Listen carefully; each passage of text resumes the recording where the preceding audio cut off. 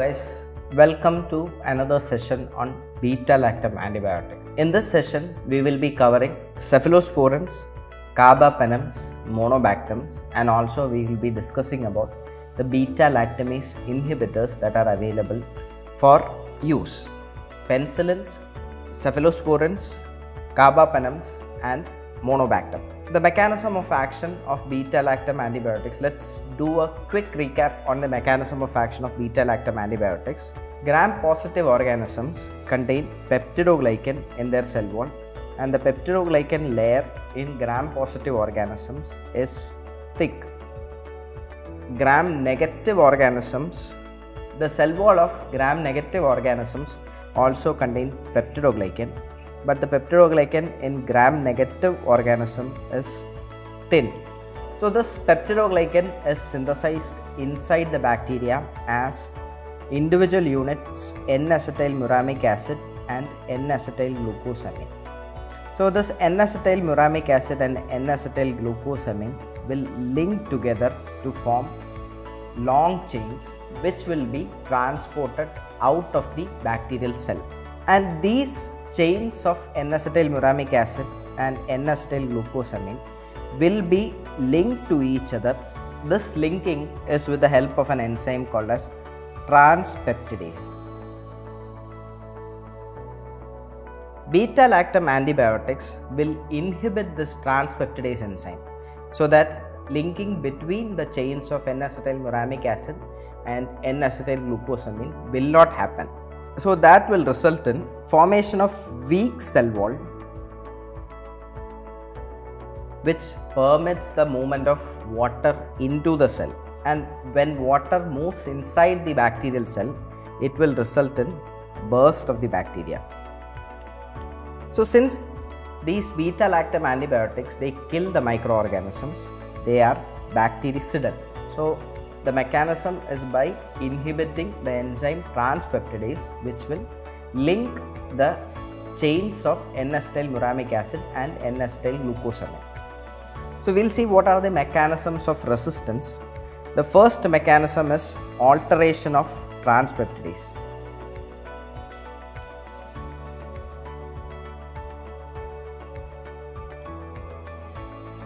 Where the transpeptidase enzyme will be altered so that the beta-lactam antibiotics won't be able to bind to the transpeptidase enzyme. The second mechanism is production of enzymes that destroy beta-lactam antibiotics. So these enzymes are called as beta-lactamases. And the third mechanism is by development of efflux pumps. So these pumps will pump the beta-lactam antibiotics which enter inside the cell, and that will result in reduced concentration of beta-lactam antibiotics inside the cell. Coming to today's topic, the first group we will be discussing would be cephalosporins. Cephalosporins, they are classified into 5 groups: first generation, second generation, third generation, anti-pseudomonal cephalosporins and anti-MRSA cephalosporins. So example of first generation cephalosporin is Cefotaxime, second generation is Cefuroxime, third generation is Ceftriaxone, anti-pseudomonal cephalosporin is Ceftazidime, and anti-MRSA cephalosporin is Ceftaroline. So there is another classification of cephalosporin where the fourth group is fourth generation cephalosporin and fifth group is fifth generation cephalosporins. I will be sticking to this classification. So there are certain properties of cephalosporins. As you go up the generation from first generation to third generation, the gram-positive coverage decreases and gram-negative coverage increases. So when you go from first generation to third generation, gram-positive coverage decreases and gram-negative coverage increases. So the third generation cephalosporins would be having more activity against gram-negative, and the first generation would be having more activity against gram-positive organisms. So this can be considered as a rule of thumb. And another important thing you have to remember is, as you go from first generation to third generation, the resistance to beta-lactamase also increases. So the third generation would be more resistant to beta-lactamase, whereas the first generation would be less resistant to beta-lactamase. So we will be discussing the different groups of cephalosporins. First we will look into first generation cephalosporins. So two important first generation cephalosporins are used commonly. One is cefazolin and the other one is cephalaxin. So cefazolin is available only as parenteral preparation, whereas cephalaxin is available as oral preparation. That's why it is written P and O. Cefazolin is parenteral, whereas cephalaxin is oral. We will see which all organisms the first generation cephalosporins are active against. First generation cephalosporins are active against Streptococcus. They are active against Staphylococcus aureus. They are active against Proteus, E. coli and Klebsiella. So the first generation cephalosporins, they are not narrow spectrum compared to the narrow spectrum penicillins, the first group of penicillins. The first generation cephalosporins, they have got activity against gram positive organisms as well as gram negative organisms.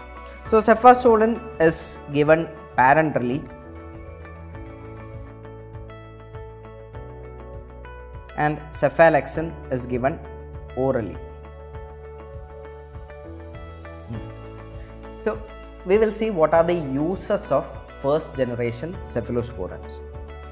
First generation cephalosporins, they are used for skin and soft tissue infections.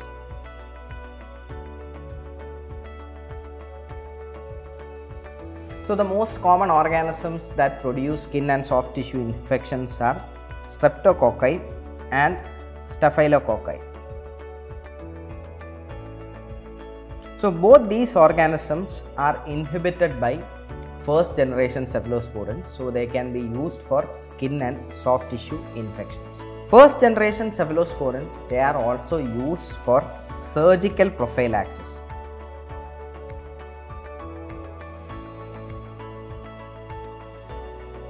During surgeries, the doctor is making an incision on the body of the patient. So there is a chance that wound will get infected.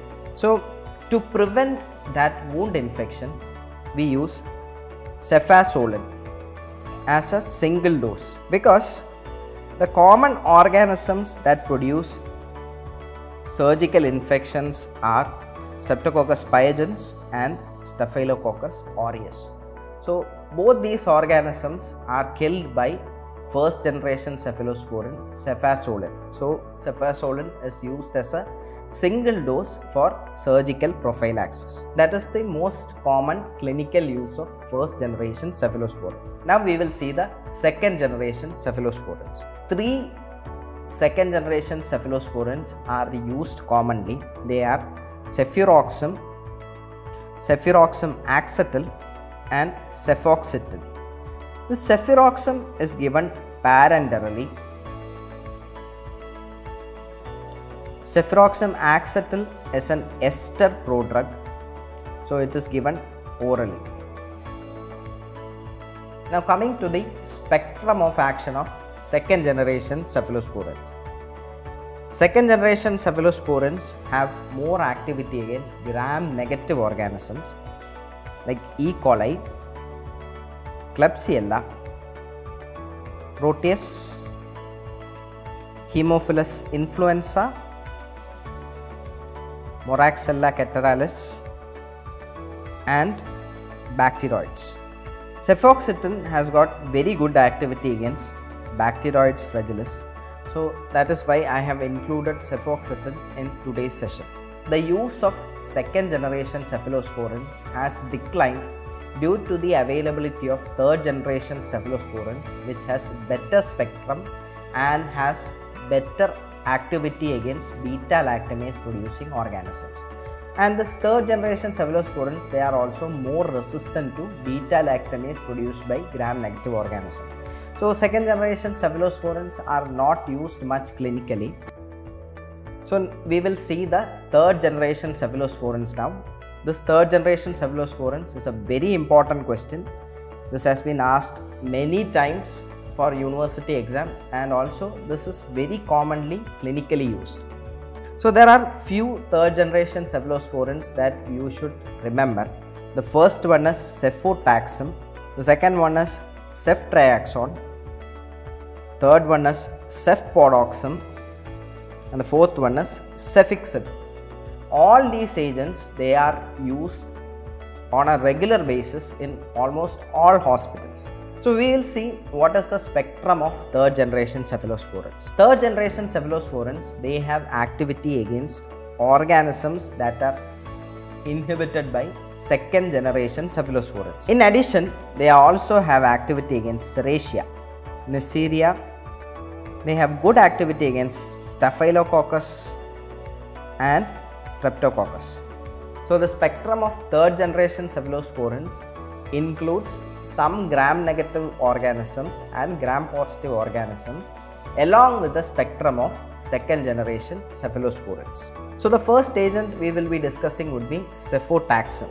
Cefotaxime crosses blood-brain barrier.